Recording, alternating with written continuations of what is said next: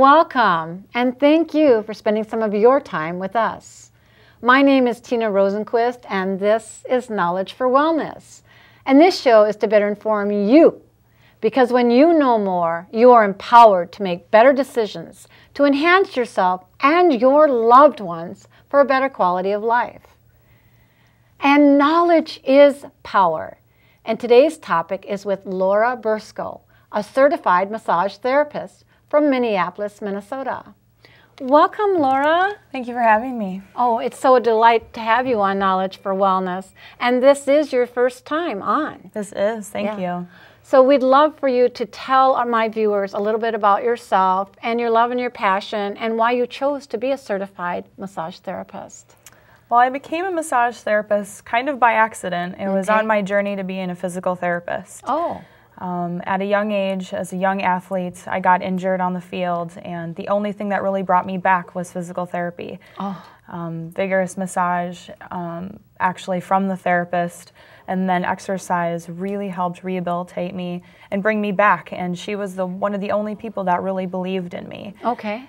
And because of that, it really struck a chord with me as what I would like to do when I got older. And so actually when I went in to get my degree in kinesiology at the U of M, that was my plan. And then I realized, well, you have to pay for school. So I remembered that massage did so much to help me that I went into massage therapy. I took a year off from my my four-year degree, and then I did 750 hours at Bryman Institute. Okay. And I graduated with honors and came out with a certification in massage. I went back to college, finished my Bachelor's of Science degree in kinesiology, and while I was doing that, I worked as a massage therapist. I traveled, I went to people's homes, and then I worked at Lifetime Fitness Corporation in their spa and worked there. Okay.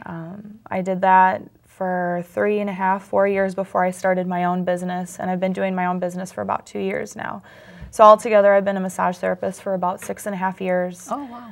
I found a lot of success in it. I've had thousands of hands-on hours in massage, and you know, it's been really successful. I've worked with cancer patients, with children, babies. I've worked with people like everyday warriors, but then I've also had the privilege of working with professional athletes, and that's where I found my most success. So Laura, it sounds as if it caters to any age. It does. It can be helpful for babies, especially if they have colic. It can be very soothing to them. It can help for children and young adults who are going through growing pains, especially now that more kids and young adults are playing sports or more active. Their parents are putting them in more things. It can help with a lot of that muscular relief of tension or soreness that they may have, and joint flexibility. And then it helps with our everyday warriors, young adults that are working in the workforce and are really stressed out. They can come in and find a lot of stress relief with massage. And then it helps with the elderly. I mean, it helps increase the circulation. They might not be getting as much blood flow, increase with range of motion in their joints, flexibility. And that can be, so it can definitely be beneficial at any age. Sure. So let's say I walk in, and so what could I expect a massage to do for me then? It really depends on your health and your wellness goals. If you lead a stressful life, stressful job, you're going to want to, you know, that will help the massage therapist know what kind of massage is good for you. If you want stress relief, it can be a really relaxing massage. If you've had an ailing injury for a long time, the therapist can address that. Yeah, so you look at the person as a whole, what they do professionally, if they're on a computer all day, or if they bike, you know, or work out. So I like the idea that you do look at them individually, so each person can expect something personal with Absolutely. You. Everything can be incredibly customized for that person, and it always is. There's never really a cookie-cutter massage. So depending upon that person is how often they would receive a massage, and also the end results. If they want to get better within, let's say, 2 weeks, then you'd probably see them quite often if they have a marathon coming up or something like that. So you will categorize to them exactly, you know, their end result if they have an injury. Exactly. A lot of my clients, I'll tell them, you want to come in every 4 to 5 weeks. You want to come in for maintenance. You don't want to come in when you're hurting the most, when you're the most stressed out. Sure. It's best to come with a plan. And for those who are injured or have a goal in mind, like a marathon, then there can be a catered plan to them. You know, coming in once a month until your race is there, coming in 3 days before your racing, actually preparing for it. Yes. And then actually coming for recovery massage as well. If you're training really hard for something, come in, rejuvenate your muscles, rehydrate them, re-oxygenate them through massage and blood flow. Sure. So can you go into a little more depth with the oxygenation of the actual blood? I know that people that don't exercise as much, this would be beneficial for those because they don't have to be someone that is into sports, but just to keep the blood flow when you have poor circulation in your hands and your feet. So talk about that a little bit. Massage can definitely be a workout for a person.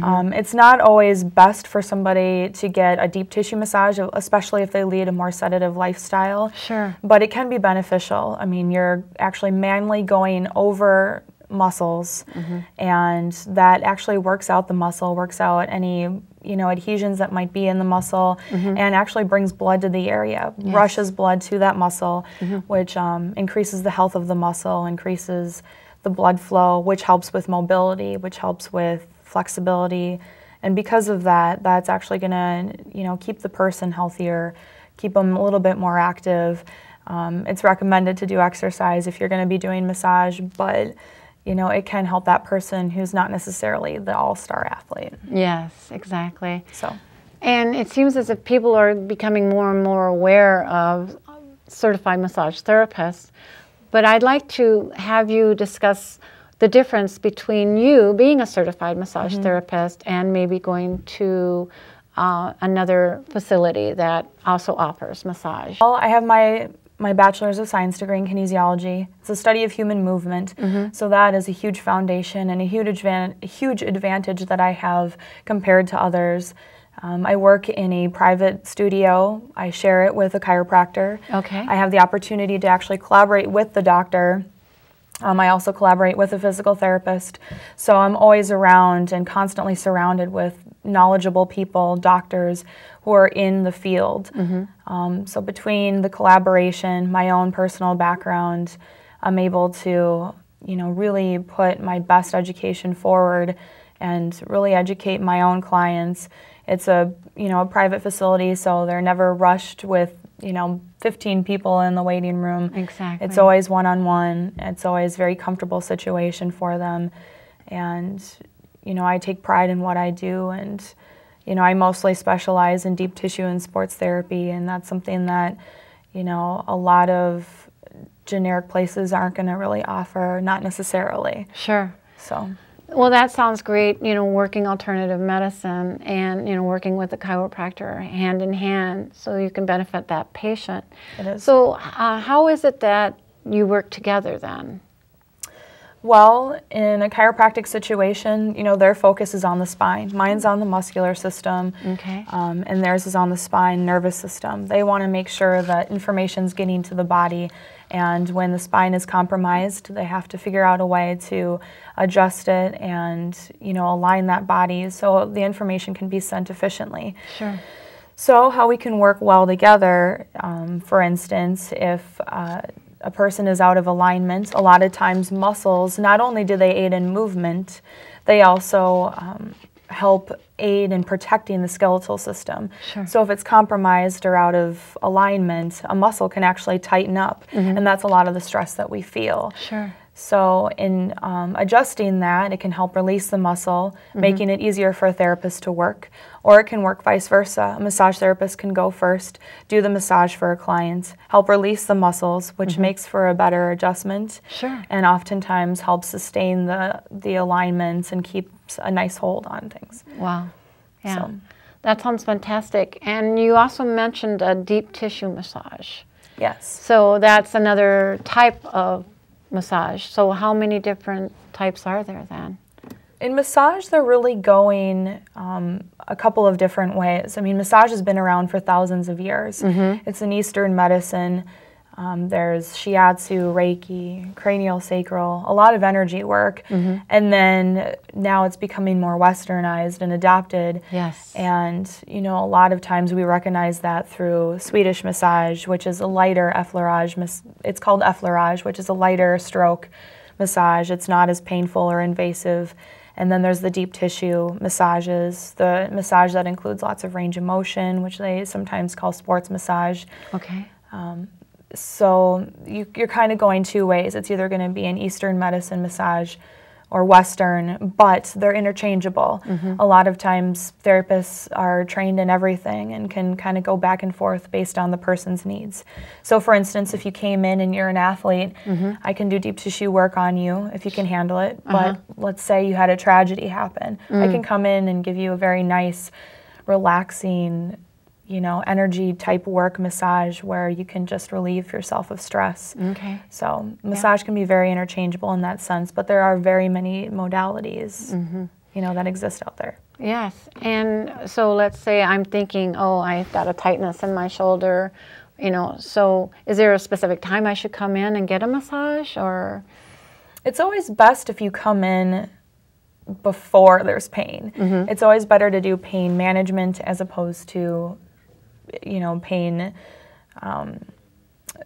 like you want to do it before you're actually in pain and really hurting. So it's always best to come before that.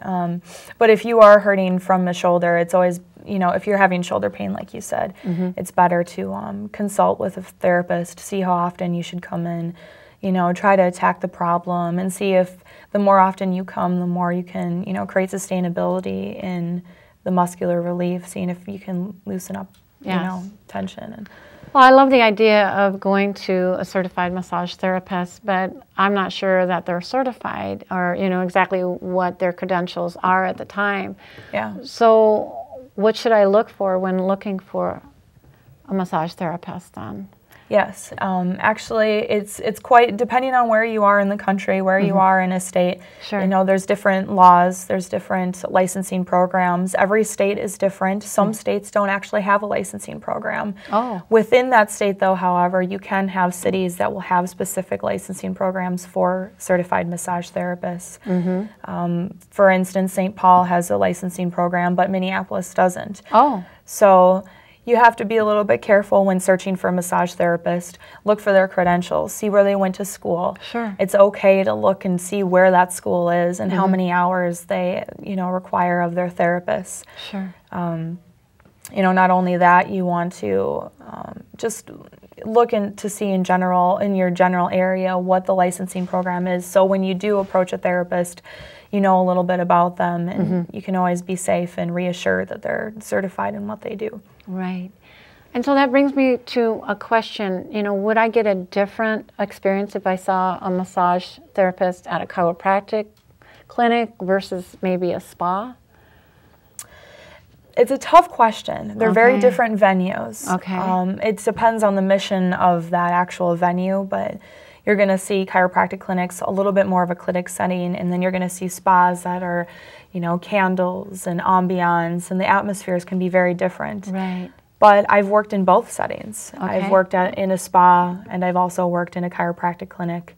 But I've also worked in a professional gym, and my massage has never really changed. I've always been focused with deep tissue, with sports and rehabilitation massage. So, you know, it's really finding that individual therapist and connecting with them as connecting with them, just like any doctor, where you're going to have one that focuses in cardiac, one that focuses in neuro.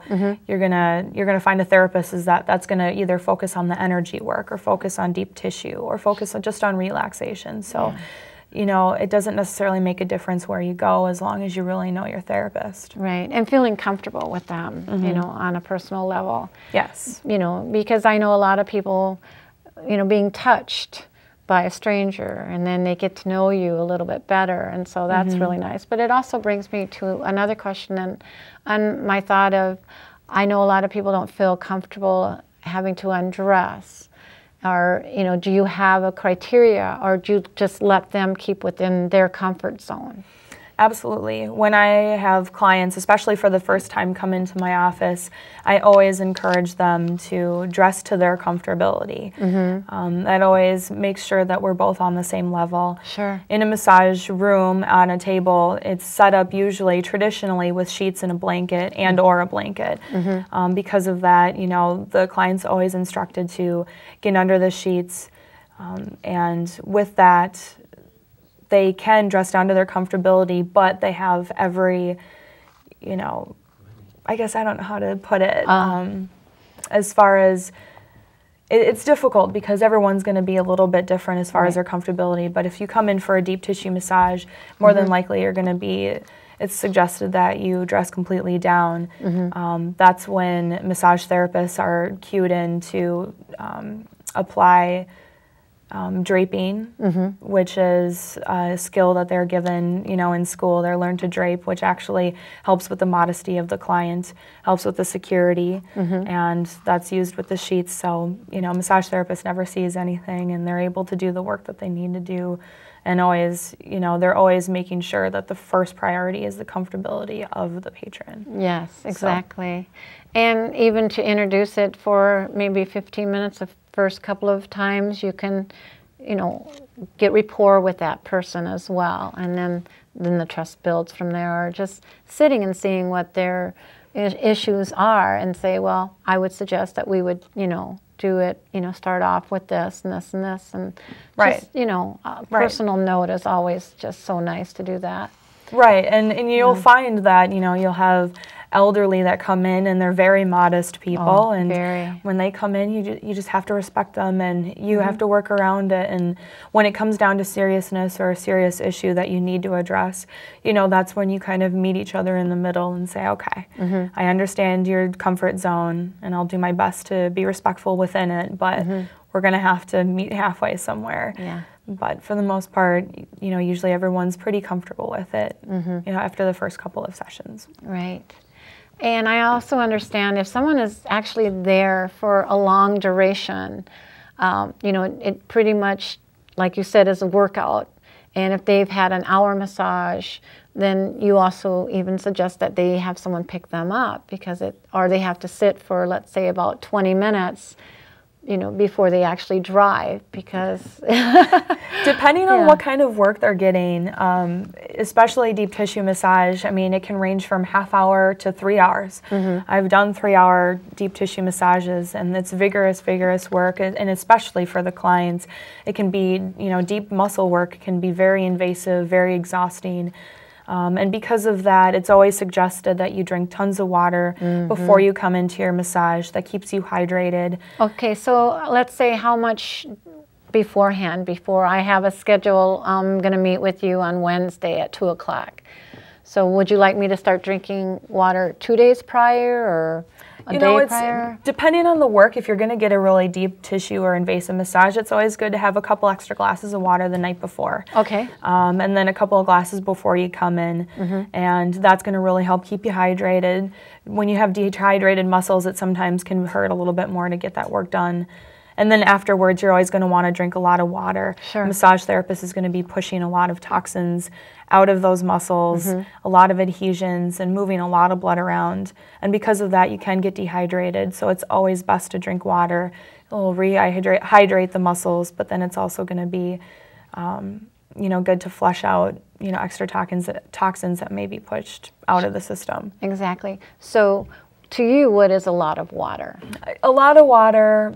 You know, drinking a lot of water, I would say if you drink 6 glasses of water a day, drink 10 that day. Oh, okay. You know, so it's not gallons upon gallons of water. You don't want to get yourself sick or anything. But, right. And then for those who probably don't drink any water, maybe 4 or 5 glasses is enough too as well. Yeah, definitely at least 32 ounces, you know, to 64 ounces after a massage. It's always suggested.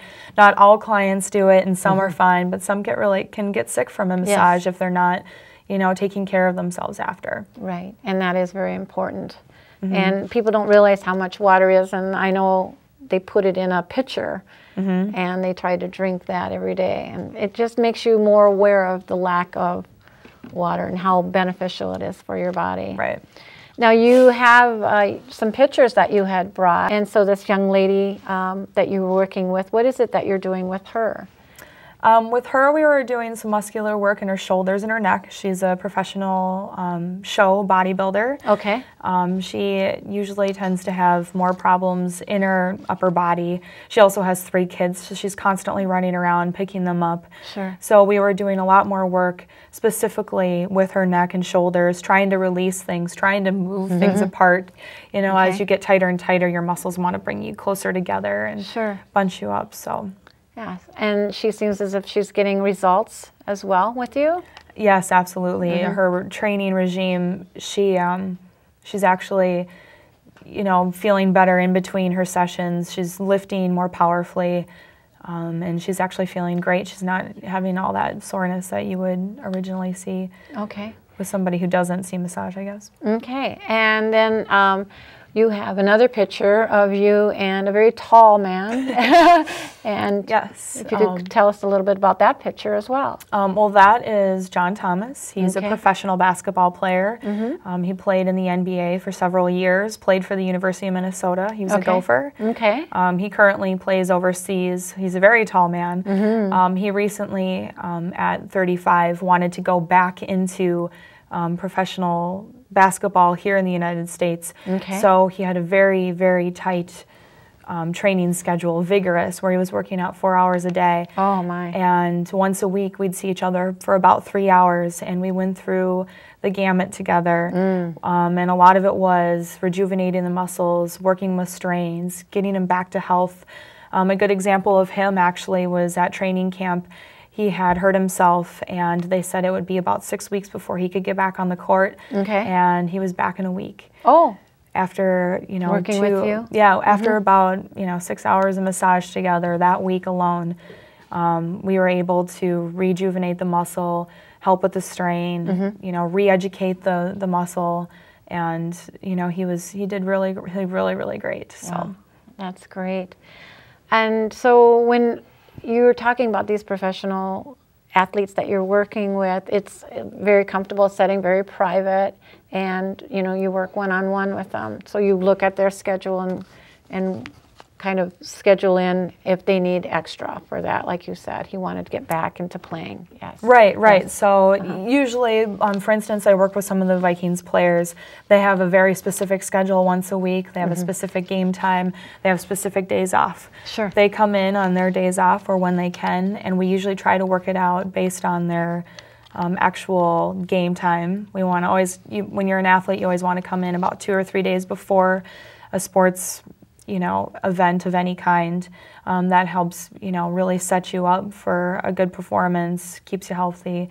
But if, for instance, one of those athletes were to get hurt, you know, I can always try to find a way to fit them in so we can start working on the injury almost immediately. Sure. So. Yeah, that sounds great. And in these pictures, I see that this is your personal room that you're working with. And yes. So when I go in, is there, you know, a conversation that takes place, or can I just listen to music, or what is it that you recommend at the time? Well, I always try to give people enough time when they first come into the office. I share the office with a chiropractor. So when you first walk in, you're going to be welcomed in a reception room, and there's water, and there's magazines, things you can do to kind of settle down so you're not worried about the traffic that you were just in or your work day. And we start there. I bring you back to the room. You know, I ask you how you're doing in general, and then what you want to focus on in the massage. It's always about the client and what they want. So if they, you know, usually get deep tissue, doesn't throw me off if they say they just want to relax. If they just want to work on their neck and shoulders for an hour, we do that. If they want a full body, we do that. So a lot of it is just catered to figuring out what that person needs. I guide them into the room, let them change. I leave so they can get under the covers and you know, get ready and situated on the table. I start music for them, and then when they're all set, I go in there and we begin our session. Yeah. What a great personal note that you work with them one-on-one. Well, we do have a few minutes left, and I'd like you to just shout out to my viewers a little something, and go ahead and connect with them as well. If anyone's watching this, I welcome all of you to contact me and we can have a free consultation and massage. I'll answer any questions that you may possibly have. And then for your very first massage with me, I'd like to offer you 15% off. Great. So Laura, I'd like to thank you so much for your wonderful insight in educating my viewers on a certified massage therapist. Thank you for having me. It's been a pleasure. Yes, thank you. If you'd like more information, please contact Laura either at lberskow@gmail.com or 612-251-0013. And I look forward to having you view other shows of Knowledge for Wellness televised throughout the Twin Cities area, or visit my website at www.knowledgeforwellness.com for more detailed information in your area. And I hope we have provided you with more knowledge to benefit you and your loved ones. So until next time, be well and goodbye.